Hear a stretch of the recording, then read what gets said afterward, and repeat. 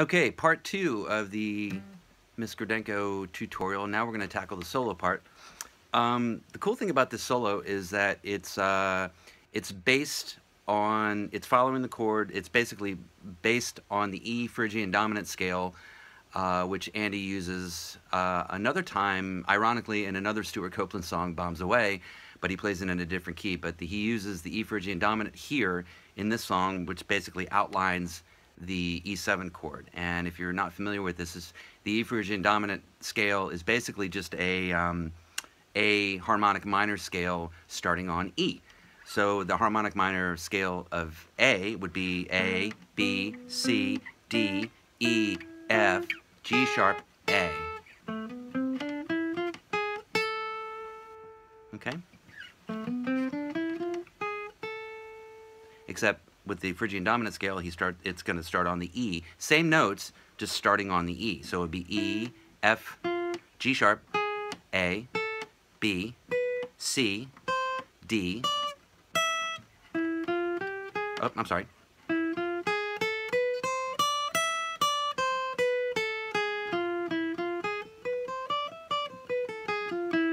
Okay, you hear it's got that kind of exotic sound to it, and he uses that over top of these chords here. So the riff he starts off in is on the 10th fret on the G string, and it basically goes like this. F, E, D, B. Repeats it twice. And then it goes E, F to the B.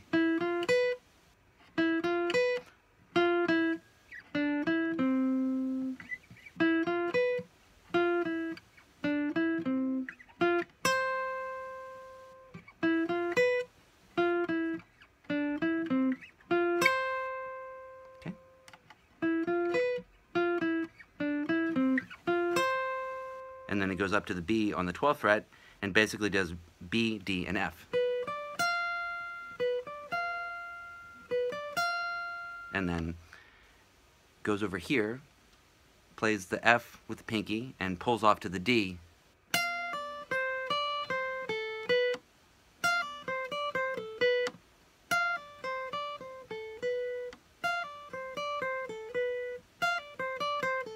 Okay?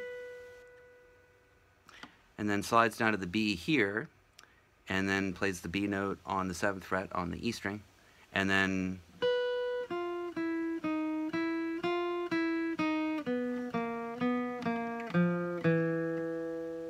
okay, so B, F, E, E flat, goes back up to the E,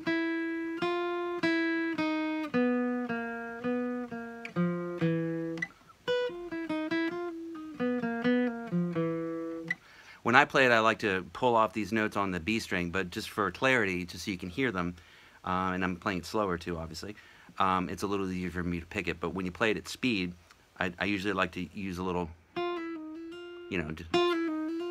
it sounds a little nicer if you do the, pull-offs and hammer-ons.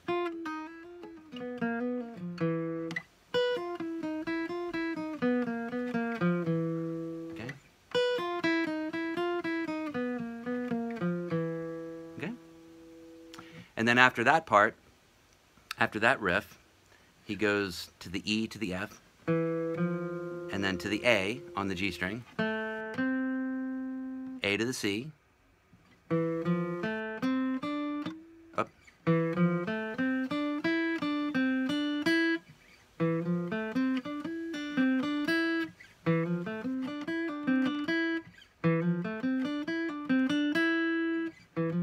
up.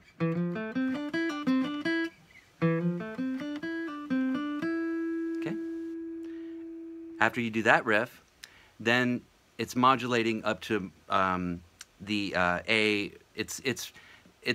I believe it's the A mixolydian. So because it's following the A, it changes up to the A major tonal center. You're leaving the Phrygian dominant and going to the A tonal center, but it's more of a mixolydian scale because you got that G note in there, and it's following the progression between the A and the G. That progression that he's playing over top of. So.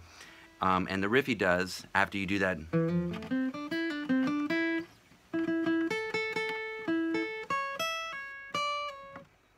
So it's basically just outlining an A chord here. So E, A, C sharp, but you actually pick it one.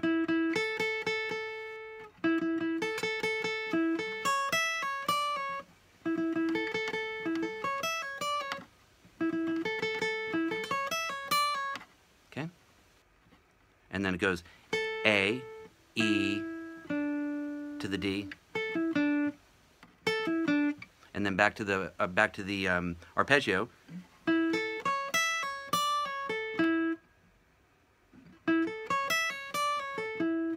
And then at the very end, he goes back to this little A to the E to the D and does it 3 times.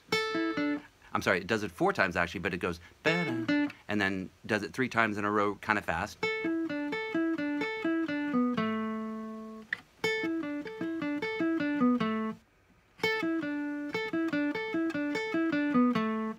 Okay. And then it goes right back into the, to the A minor riff.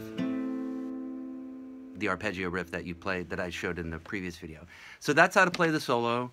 And the previous video goes on to talk about how to play the arpeggios and the chords in the first part of the song. I find it easier to play the finger picking, obviously, with the fingers, and I usually keep the pick in my mouth, and then I go to the pick when I go to play the solo part.